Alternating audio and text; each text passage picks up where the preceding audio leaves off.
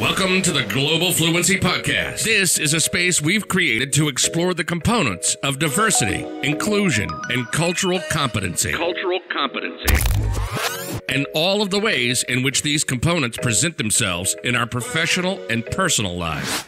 Be it language, culture, socioeconomic class, gender, race, ability level, age, or so many other identifiers. Everything begins with a conversation. Join us in this space where we seek to empower, educate, and uplift by creating authentic conversations on issues that affect us every day in every way. We look forward to you joining us in our discussions with everyone from thought leaders, diversity and inclusion strategists, students to CEOs in the corporate, education, and nonprofit sectors. Let's discuss how we can better understand differences and leverage commonalities. Let's do away with political correctness, explore ideation, build community, and create allies. Let's start an authentic conversation. This is the Global Fluency Podcast. And this is Bertine Crevecoeur West. Hello, everyone, and welcome to another episode of the Global Fluency Podcast. My name is Bertine Crevecoeur West, and I'm delighted to be your host. Today, I'd like to introduce you to our special guest, Claudia Clark, all the way from Germany. Claudia, can you please say hi to our listeners? Hello, everyone. We are so delighted to have you with us today. And today we're going to be discussing a very special topic. But I first want to tell you all a little bit about Claudia. So Claudia Clark moved from San Jose, California to Lenzschutz, Bavaria in Germany in September 2017, where she currently serves as the National Get Out the Vote, also known as GOTV, coordinator for Democrats Abroad Germany. She has worked on political and social justice campaigns, including women's reproductive health issues and LGBTQ rights. Additionally, she has served as a campaign manager for a school bond measure for the South San Francisco Unified Schools campaign, as a community organizer with ACORN, as a field organizer for the South Bay Labor Organization in San Jose, California, and as a field organizer for the South Dakota Campaign for Healthy Families. Claudia holds 3 master's degrees. Yes, everybody, I said 3. One is a master's degree in labor and industrial relations. The second is a master's in U.S. history with an emphasis on women's history, and a master of social work with an emphasis in community organizing, as well as her bachelor's degree in history and public policy. Claudia, once again, welcome to the Global Fluency Podcast. Thank you so much for having me. I'm so excited to be here. Oh, we're so delighted to have you. And as I mentioned to you off air when we first spoke, you and I share a love of political science and political history. And while the Global Fluency Podcast isn't a political show, there's a lot that we can learn from relationships that are based in political history, right? Mm-hmm. Be they from long ago or modern day political history. So I especially found your book that you're working on really fascinating insofar as exploring relationships, right? And so I want you to tell our guests I want you to tell our listeners a bit more about your professional background, your training, and what you're doing right now. How did you find yourself going from America to Germany? With all of this that you've done here in the United States as an organizer, how did that path come about? Well, I'll start with your last question first, how I ended up in Germany. This might seem kind of trite and cliche, but when I was 5 years old and I saw The Sound of Music for the very first time, and I saw Julie Andrews wandering around the mountains, I just remember saying, I'm going to live there someday. And I grew up in Michigan, which isn't flat. I thought so when I was growing up. I thought it was the flattest place in the world. But after I just absolutely fell in love with the mountains. And I remember saying, I am going to live there one day. And then when I visited, my uncle was stationed in Germany when I was growing up. And when I was a senior in high school, we went to Germany to visit him. And one of the places I insisted that we go was Salzburg, because my heart was with The Sound of Music. And I'd never forgotten that. And I stayed true. I said, I'm going to live here someday. And when I was in college, I had hoped that I could get a job working for one of the embassies or one of the consulates. But as much as I love Germany and the Germans, I don't love the language. I struggled with the language. And I convinced my husband, we came back to Germany for our 20th wedding anniversary in 2015. And my husband fell in love with it too. And we decided on Germany rather than Austria because my husband is an engineer and the job market for an engineer was better in Germany. And so people they don't often ask why Germany, but it's often, I live about an hour from Munich, and people, why Munich, not Berlin? And I always tell people that Berlin is a beautiful city. It is my favorite city in the world, but it's too far from the mountains. And so, that's how we ended up in Germany. And my husband worked for a company in the States. He worked for Tesla in the States. And he had connections. He had friends that were German expats that were working in the States. And he mentioned that we wanted to move to Germany at some point. And they just kind of made some calls. And it kind of just landed in us. We had kind of wanted to wait until we spoke the language better. But, when opportunities happen like that, you don't sneeze at them. You don't wait because you never know when they're going to happen, when they're going to come again. And with that, I knew that I was going to move to Germany. We knew in February, but it was a big move. And there are a lot of ducks you have to kind of get in a row. And I decided to, because of my interest in politics and history, I knew that I still don't speak the language very well. And I knew I was going to have trouble finding a job without speaking German. So I wanted something I could do while I was learning German. And it was something that would provide me flexibility that I could do either in the States or I could do overseas here, just as easily one or the other. And so I just remember I watched the final press conference between President Obama and Chancellor Merkel right after the 2016 election. And I just remember Merkel almost crying. She was so disappointed that this was going to be their last encounter. So I started researching and saying, well, let's see what's out there. And much to my surprise, I found so much information, so much material. I was like, okay. And next thing I knew, I had a 250-page manuscript done. So wow. That's a fantastic and fascinating journey. Just how you all made the decision to really uproot your lives, right? And go into a completely different place. Even though you visited as a child, living and visiting are two different things, right? Right. And luckily for us, we could make that move because my husband and I are both only children, and both of our parents are deceased, and we don't have children. So we didn't have, and I've got family, because my uncle was stationed here, I do have family in Germany that I hadn't seen in 30 years. But so I had a little bit of roots in Germany, but we could more easily pick up and move. We didn't, we don't have children to worry about. So it was, let's do it. Oh, I love it. I love that you guys made such a bold decision, right? To really go someplace that, you'd only been partly familiar with. And it was really good to have roots there already, right? Even though, you hadn't been there in 30 years, it was great that you would have that connection, because I think it's important for us wherever we go to have some sort of groundedness, right? Be it expat groups, family members, right.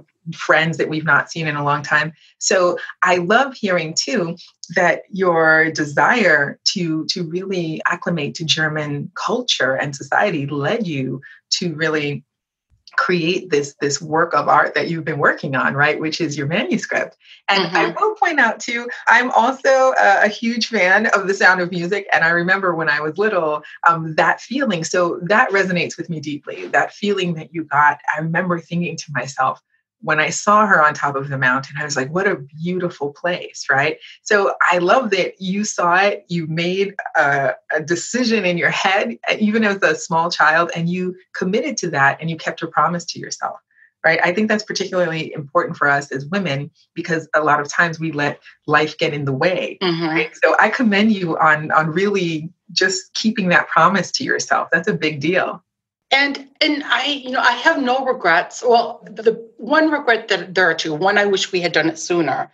But I do, in all honesty, I do wish I am learning German, but I speak French and Spanish fluently, but German is a language in of itself. And most people here do speak English some level, but I do wish my German were stronger. And so if I had any regrets, I wish my German were better before we had moved over here. But other than that, I've learned that the German people, if you make an effort to at least speak the language, it makes all the difference. And quite often, because most of them do have some level of English, they hear my accent and they want to practice their English, and often they will switch to English. And many times I have to tell them, I appreciate it, but I need to learn German. You're not helping me by speaking English. Understood.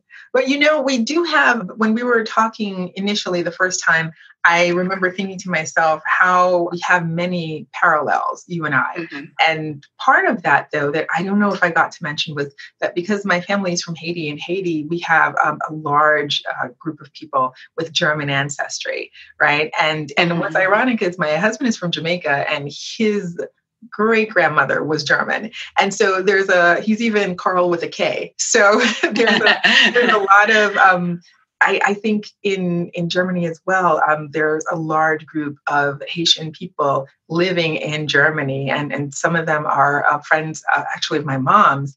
And they grew up in Haiti together, and they ended up moving to Germany. And so I'm always interested in what prompts people to move and change their lives. But I'm always also delighted when I consistently and constantly see this relationship between my own culture and the German culture. And when I first moved to Atlanta as a New Yorker, as a transplant, the first group of people that really truly embraced me was a German coffee clutch that I joined. And prior to moving here, I had no idea what a German coffee clutch was. And so it was a really great experience. And they were this lovely group of women, and I keep in touch with them to this day. And it was just a fantastic way to meet a new group of people. And honestly, to hear the German language and learn about the German culture, and really to make new friends. So I'm with you on that completely. So now let's talk a little bit about, let's talk a lot of it about your manuscript. So tell me, so you went to Germany, and in your endeavor to become, more closely tied to the German culture, the German people, and to learn the German language, that led you to writing this book. So you were saying how Merkel, when she was when she was, realizing that this was her last time she was going to see President Obama in an official capacity, how that resonated with you. So what were your next steps then? Well, it was interesting because I generally, if you read the manuscript, you're never going to believe this, but I generally do not watch press conferences because oftentimes the reporters and journalists aren't mic'd. So they ask a question, and politicians have this art of answering everything but the question. And so you're not entirely sure what they're, and not just politicians, I shouldn't say that. Anytime you watch, if you're watching doctors, when they're talking about the coronavirus, same kind of situation. But there was something about, I remember I happened to turn on the television, and it was that press conference. And I don't know, we hadn't made the official decision to move yet, because this was in November of 2016. But I knew we were going to do it at some point. And I don't know if it's because it was Obama and Merkel, or I knew Obama was on his way out, and I wanted to suck every last second of him I could get. Something prompted me to watch that press conference. And that kind of got the wheels turning. And then I was reading newspaper articles and from across the world, Le Monde in France, Business Insider, Der Spiegel in Germany. And they were doing these specials with pictures, 16 pictures that show that Obama and Merkel are really going to miss one another. And I remember I was sitting in a 20th century graduate history class, and we were talking about Churchill and FDR, and that books had been written about them because they had been such good friends. So that kind of was in the back of my head, and I was like, okay, I'm going to start thinking about this. And then this was, November, December of 2016. And then I happened to watch the very first press conference between Merkel and Trump. And it was just the difference between the two of them, just night and day. And it wasn't just my personal opinion, but I went back to watching, clips on the internet of journalists were saying, they were comparing the picture of Obama and Merkel versus Merkel and Trump. And I was like, okay, I'm not the only one that saw that there was something really spectacular between the two of them. And then I think the final straw, or the final thing, was President Obama, very first trip overseas after he left office was to Berlin.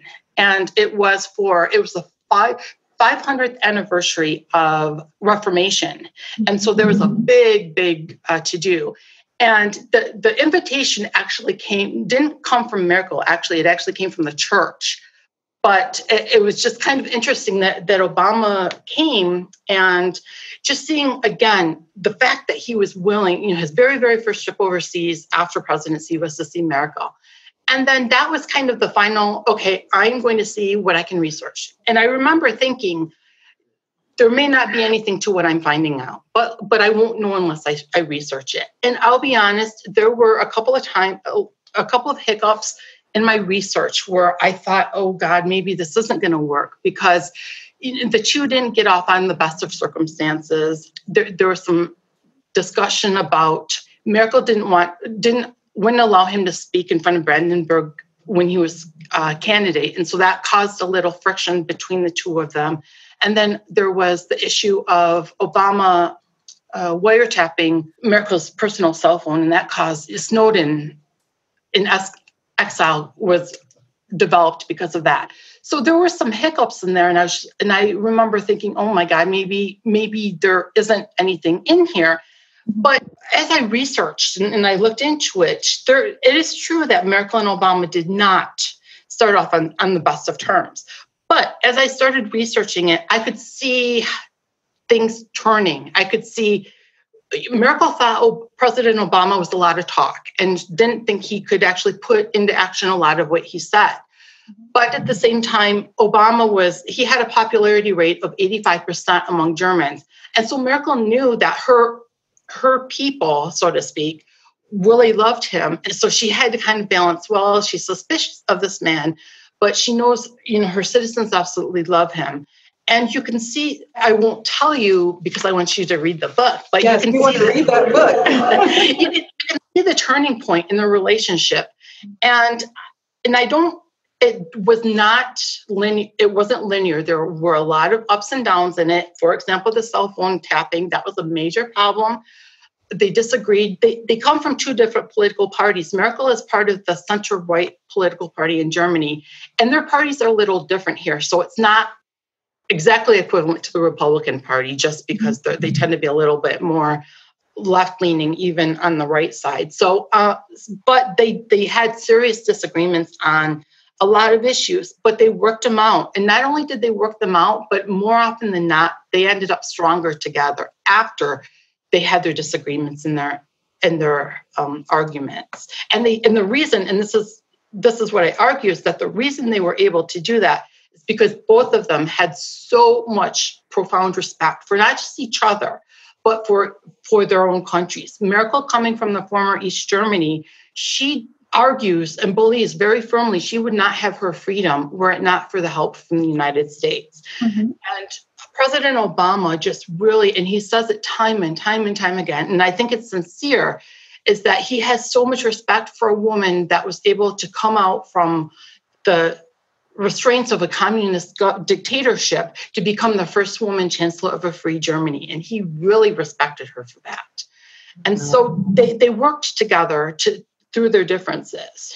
There is so much to unpack from that gem of a journey that you just gave us. First, I want to touch upon, I love that you picked these two in particular because their relationship is unique. And I love that you mentioned that it didn't start out rosy, right? Mm-hmm. They didn't see eye to eye. And I think that we can liken that to many situations in life, right? And part of the purpose and the mission of the Global Fluency podcast is to talk about diverse relationships, right? Every aspect of diversity and relationships being a part of them. But what I love that you mentioned was how they were on well, how they were not necessarily politically aligned insofar as the group to which they belonged, right?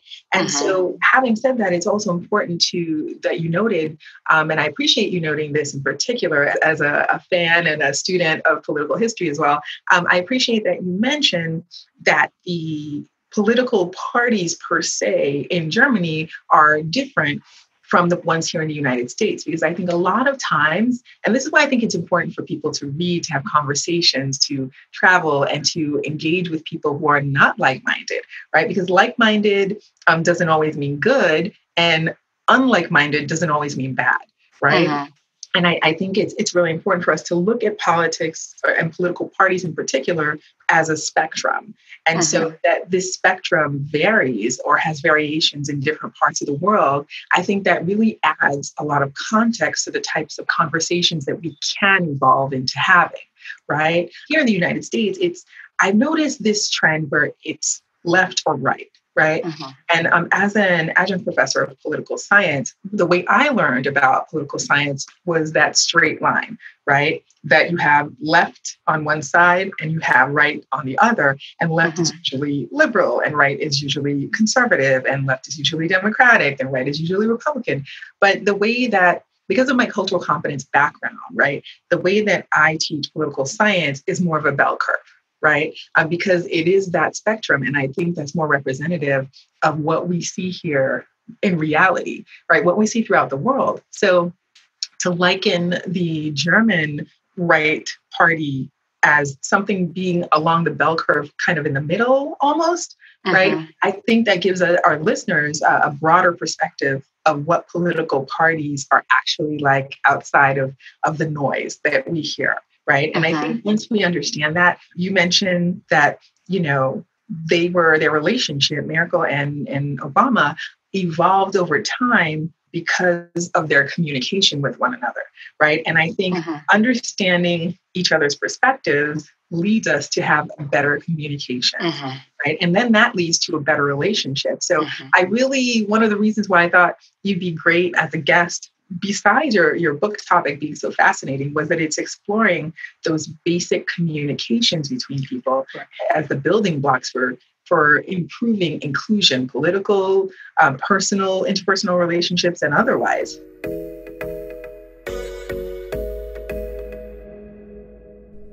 We've got some exciting news here at the Global Fluency Podcast. As your safety and continued learning remains our top priority, the 2020 Global Fluency Diversity and Inclusion Summit has gone virtual. The Global Fluency Podcast and Westbridge Solutions continue to see this as a time for growth and evolution. Take this opportunity to come join us virtually for our 2020 summit from the comfort of your own home. Going virtual has allowed us to offer all summit attendees tons of additional perks. When you register for the summit, you will receive access to all 12 of our key speakers during this live 2-day summit. No need to choose breakout sessions. 30-day access to the replay of the summit with closed captions. Eligibility for SHRM, CCHI, NBCMI, and LPCA CEU credits. And for nonprofit organizations and interpreters, you will receive a special discount when you use code GF202045. Don't delay. Register today at www.globalfluencysummit.com. We look forward to seeing you at the virtual event.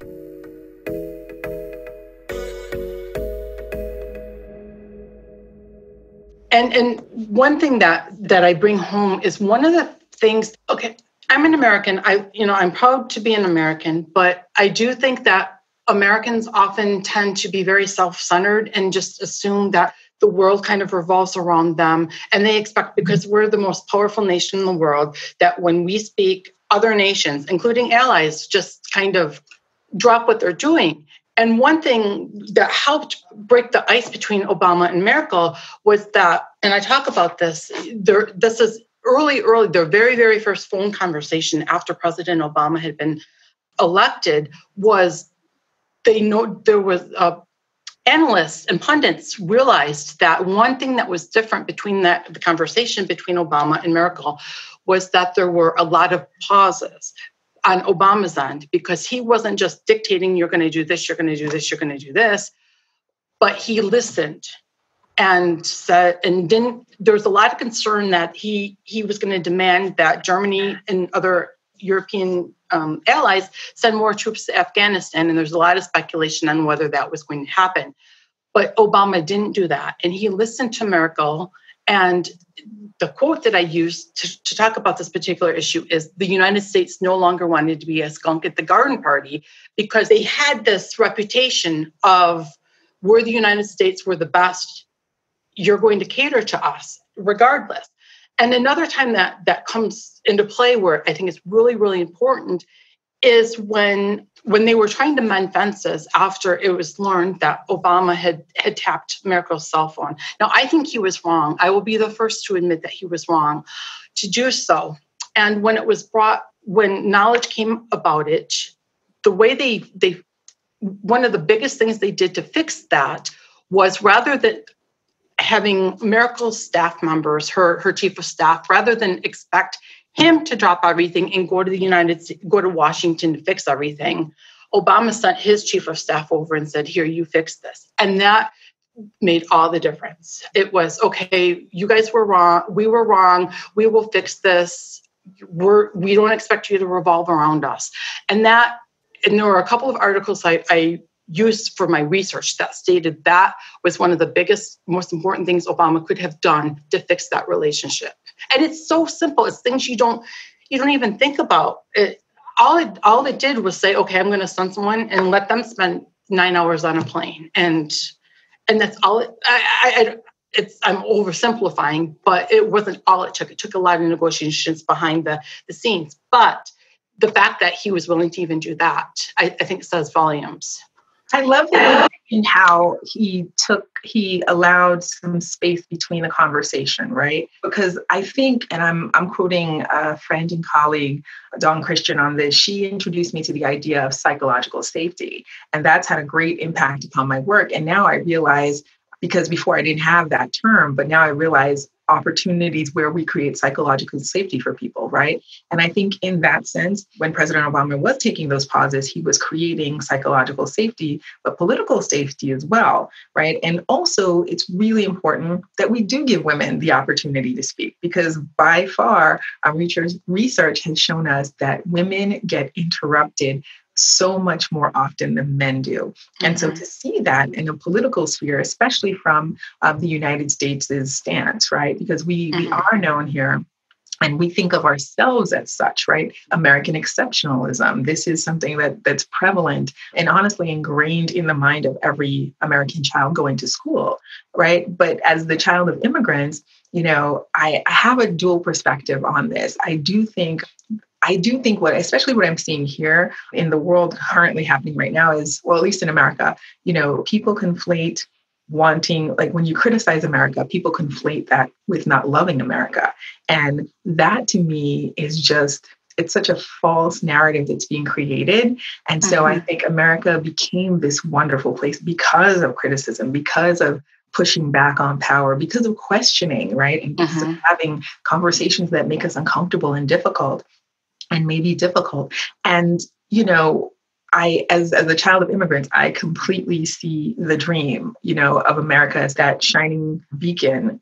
But I also, as an American, believe fundamentally in the Constitution, which allows us to pose these questions, right? Because the Constitution, I always like to say, is a living, breathing entity, right? It changes like language, right? It's ever evolving. And so we have to consistently shift our mindsets and understand, or at least I will say we have to shift our mindset to understand that it's constantly evolving. So therefore, I question and I disagree about things I don't always agree with things our country does because I love our country, right? And I think a part of that conversation has been lost somewhere along the line. So this is why I love, again, that you decided to write a book like this and talk about these things, because they're not talked about enough, I think. I think we talk politics a lot, but we don't talk about the historical context, the cultural competency associated with political discussion, relationships that exist politically, and what those things actually mean. And I think it's a wonderful opportunity that these leaders took, and that he sent his own chief of staff there, that he extended that olive branch. It wasn't something he had to do, but that also makes us see that it's important for us not to care about being right or wrong, but to take proactive steps as opposed to reactive ones, right? So that doing that really, I think, adds so much more to that relationship. And like you said, even if it's a simplified example, that's what it takes, though. Simple steps, not easy steps, but simple steps, right? And so I want to ask you, Claudia, like with your research, because this seems like a huge undertaking, how long did it take you to research this? It took me probably, let's see, I started, it's interesting because I initially was going to just see what was out there and then actually start writing it once we moved. But I was so interested. So I started in April of 2017. And much to my husband's dismay, I started actually working on it before we moved. So my notebooks of materials had to be moved with us.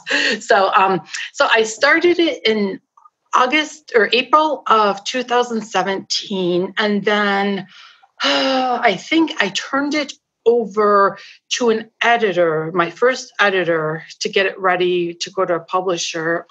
I want to say February or March of 2018. Wow. Oh my gosh. That's a significant amount of time. And that you had to bring it all with you too, I know is no small feat. No, yeah. And then it's one of those things, and I learned this when I was working on my history master's thesis. It's just every single time you think, oh, I've got all the research I need, I don't need anything more. You read something or you see something in passing and I can't let this go. So you have to start. Wow. And even now, with the whole coronavirus situation, I just turned over another in addition to my publicist a couple of weeks ago because it hasn't been published yet. She wanted me to include that to make sure it was as current and up to date as it could be. So even now, when I think 100 times, oh, it's done, I'm not writing another sentence, you're going to get it, and that's it. I probably changed it 50 times after that. So I believe that because we always think that it's done. And then there's that little tidbit that can be huge, right? That we don't want people to miss. So with regard to writing it itself, beyond the research, how long did the actual writing process take you? That probably took me maybe a year, because I am meticulous and I rewrite and I rewrite and I rewrite. So it probably took me 18 months because I was doing research in addition to when I was writing. I would research for one chapter and then I would write it. And while I was while I was letting my writing sit, while I could think about it, I was researching for the next. So all told, it probably took about 2 years. Wow, that's such a significant amount of time. But for a book of this magnitude, I would think so. Yeah. And that has to be a lot of yourself that you're pouring into this work. Mm-hmm. Yeah, it is. Into a huge move. And it was interrupted. And a lot of it was, I was stalled for, when we first moved to Germany, I was stalled for, I don't know, a couple months because I was having trouble refocusing and getting myself back on track. Just not a little culture shock, a little trying to get used to my surroundings. So throwing that into the mix didn't help matters any, but I can imagine. So let me ask you this, Claudia.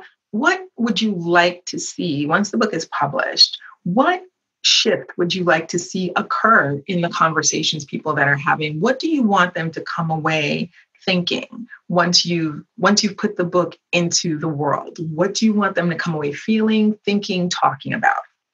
My thesis on the book is twofold. One was the personal relationship between President Obama and Chancellor Merkel.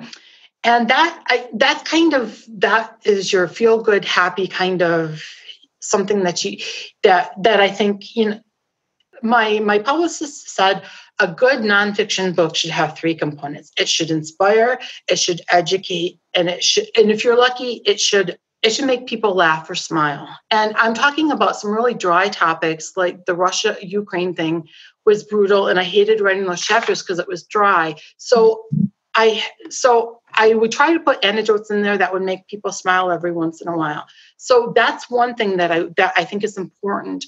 But the other thing is the thesis that in a globalized world like we live in now, with climate change, with terrorist attacks, somebody can set off a bomb in Belgium from their home in San Francisco, that kind of thing. We really, really, really need to rely on our allies and having the kind of relationship that Obama and Merkel had. And it's very concerning to me when I see a couple of years ago, all the G7 leaders were in Ottawa in Canada, and Trump took 2 pieces of candy out of his pocket and threw it at Chancellor Merkel and kind of walked away in a huff. And now she's quoted as saying in an article when she was talking to French President Macron that she doesn't even want to be in the same room with Trump. And it's, number one, it's bad relations for countries. But my fear is what happens if there are some people that are planning another 9/11. And say, for example, somewhere we wouldn't expect, say Houston. And our allies, they have intelligence and they know that. But our relationship is so severed with our allies that nobody's going to tell us about that. And I think, or conversely, there's something that could happen in, say, Hamburg, and we know, but because Merkel refused Trump's, or anyone, Trump just happens to be the one in power right now, but invitation, because our relationship is so severed, that's just going to create more animosity. And that, interconnected as we are in this world, that's dangerous. And so I want us to go back to, okay, so nobody has to be as close as Merkel and Obama. Nobody's arguing that. They had an extraordinary good relationship. But there has to be back to some civility, to the point where they can share information without it being leaked that so-and-so thinks someone is crazy, and therefore they're not going to listen to the intelligence information, that kind of thing. And unfortunately, I think that's where we are now. And I just think that's dangerous. Mm-hmm. I do agree with you that political relationships in particular, based on interpersonal differences, can have real long-term, long-lasting implications for all of us, right? And so that is why, again, I think it's so wonderful that you want to highlight a relationship and how it benefited us, because we have lessons to learn from that. We have lessons to learn about allyship and, honestly, performative allyship and what it means to be an ally. Because I think, especially now, we're hearing that word used so often and so many times. And people don't know how to be allies, right? It's not something that is innate in some people. And that, I think, is fine. But if we want to, what did Gandhi say? Be the change you want to see in the world. Right? Yeah. So if we want people to serve as allies, we have to give them the criteria on what is a good ally. And that changes with the person needing the allyship, right? So what might make you a good ally for me, I might need something else to be a good ally to someone else based upon their needs. So I think allyship is really important. And I love that you said your editor said that you have to write a piece of work that would inspire, educate, and do provide a good feeling, right? Because although political relationships and political history are fascinating to me and you, right? How are we going to bring in that person that isn't fascinated by it? What would they get from reading this work? So I love that your goal was threefold. And so most importantly, tell us the name of the book.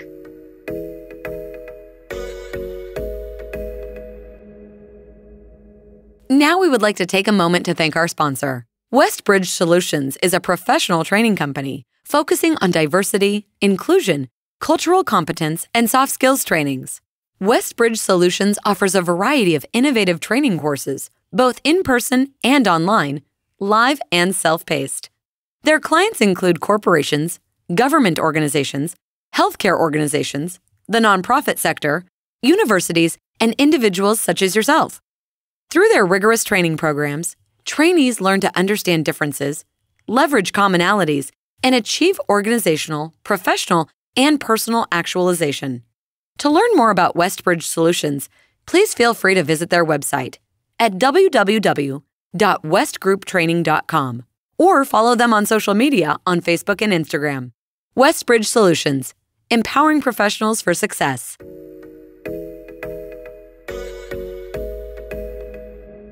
Okay, the name of the book, and then I'll tell you how I got to that name afterwards. But the working title, which I've been told not to get too attached to, but My Partner, My Friend, the relationship between U.S. President Obama and German Chancellor Dr. Merkel, Angela Merkel. And the reason how I came about with that title is after the manuscript was done initially, the 250 pages plus 100 pages of references, I kind of did a search in Word and just word count and that kind of thing. And I was looking at, and the phrase and sentence that came up more than anything else throughout the manuscript was my partner, my friend. And more often than not, it was President Obama. But towards the end, Merkel also used that quite often. And I talk about this to the extent I can. There are cultural differences between the U.S. and Germany. And the U.S. is more willing to use the term friend. And they're a lot more formal in Germany than they are in the United States in everything. And so up front, Obama was more willing to refer to Merkel as his friend and his partner. But Merkel eventually does. And so that was what I thought was the most telling thing, was that they referred to each other as partners and friends. And there wasn't a time, I don't think, later on, and earlier in the relationship, it wasn't quite so much, but where they didn't refer to one another that way. And so I thought that was the appropriate title. Wow, what a lovely story. What a lovely evolution into your title, because I know that sometimes can be the bane of an author's existence, trying to, find a phrase, a title, a subtitle that encompasses, the totality of their work. That can be challenging. So I love your journey on that. It's a little long, and I am kind of worried they're going to make me axe it a little bit, but I'm going to fight for it. Do. I'll fight for it.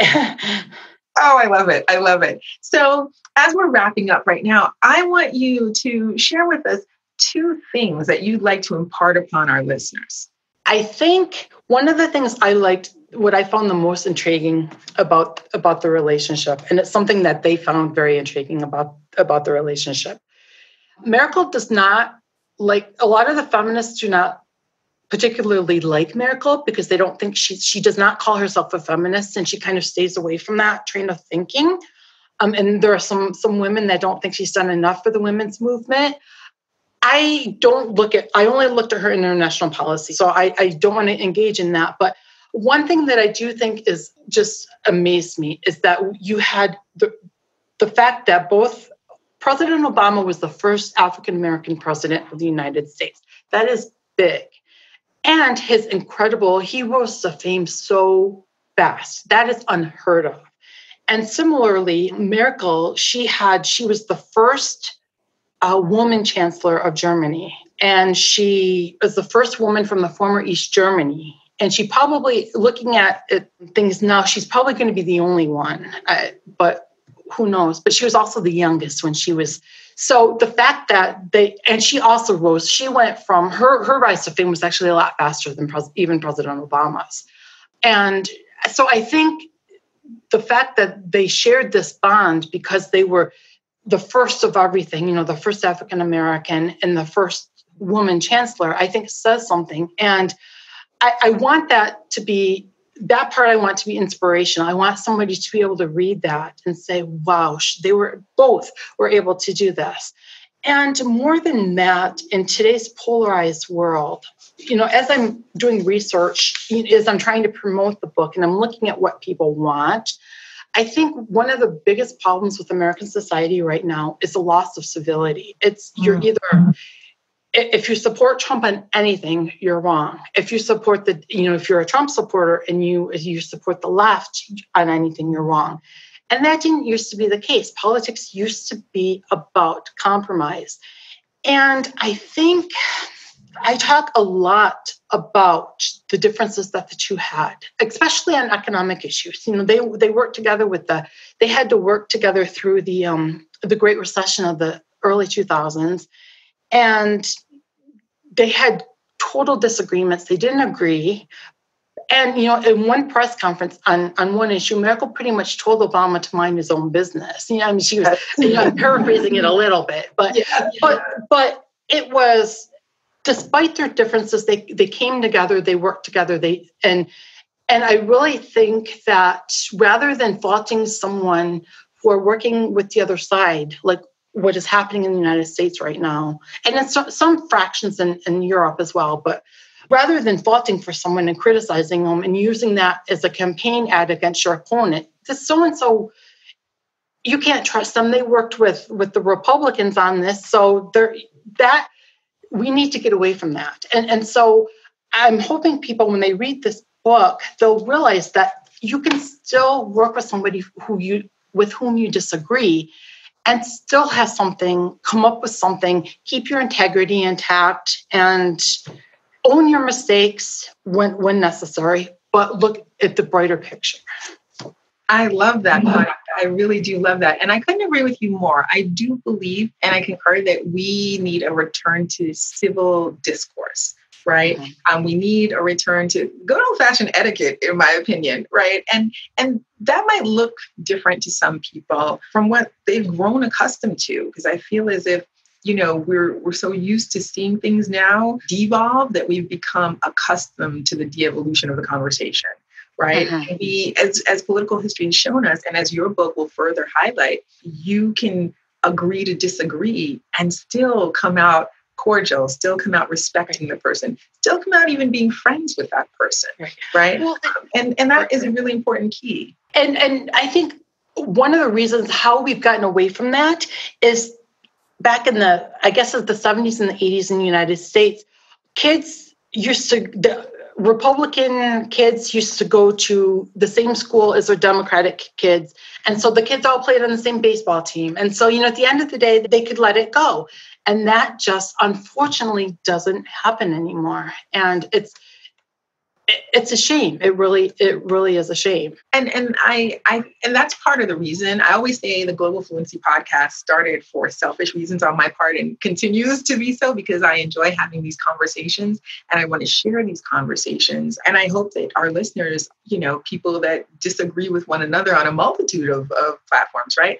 And a multitude of issues. But I really do hope that these conversations inspire people, because not only is it good for us to expand our networks, and have these conversations, because you're in Germany right now and I am in the US and specifically in Atlanta.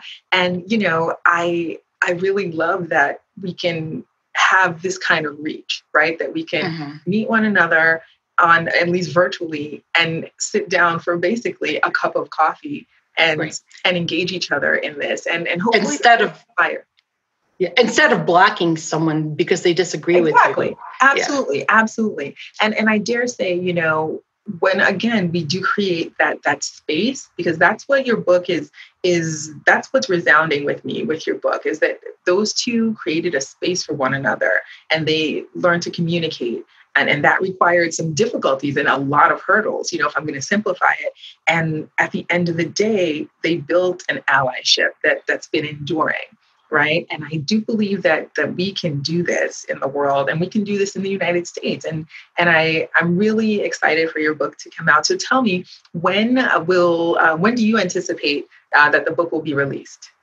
I am hoping, I've got agents reviewing the manuscript as we speak. So I hoped by the 2020 election, but that isn't going to happen. So my goal is maybe March. Okay. So hopefully March 2021, everybody will have a copy in their hands. This is what I'm hoping for you. If you want to help ensure that it gets published, if you go to my website, Yes, tell us where we can find you on your social media platforms as well. ClaudiaClarkAuthor.com. And if you sign up for updates, I promise I won't spam people.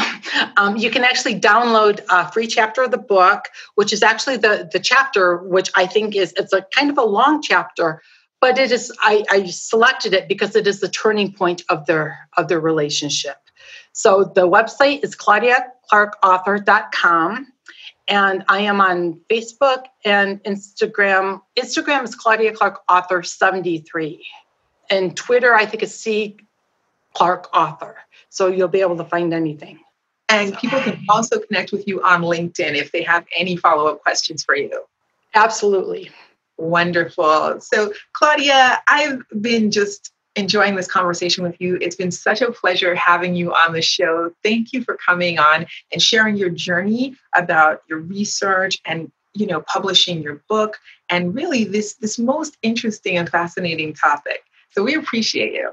And thank you so much for having me. I really appreciate the opportunity. It is my pleasure. It is my pleasure. So everyone, as we wrap up yet another awesome episode of the Global Fluency Podcast, I encourage you all to keep the conversation going at your virtual water coolers, at your in-person water coolers. If you're gathering right now, keep social distancing going and really continue the conversation. And remember, this is your podcast. So send us any questions you might have at info@westgrouptraining.com. Follow us on Facebook. We are at the Global Fluency Podcast on Facebook. You can also follow us on westgrouptraining.com. That is our website, as well as Westbridge Solutions on Instagram, Westbridge Solutions on Facebook. And you can always reach me, Bertine Crevecore West, on LinkedIn as well. So again, Claudia Clark, thank you for being a part of our show today. And for all of you out there, let's remember, keep the conversation going. Until next time. Thank you for joining us for this episode of the Global Fluency Podcast. Tune in every second and fourth Tuesday of the month at 10 a.m. for our latest episode. Connect with us on our social media. You can find us on Facebook at Global Fluency Podcast and on Instagram at Westbridge Solutions, LLC. Global Fluency Podcast. Understanding differences, leveraging commonalities. Let's keep the conversation going.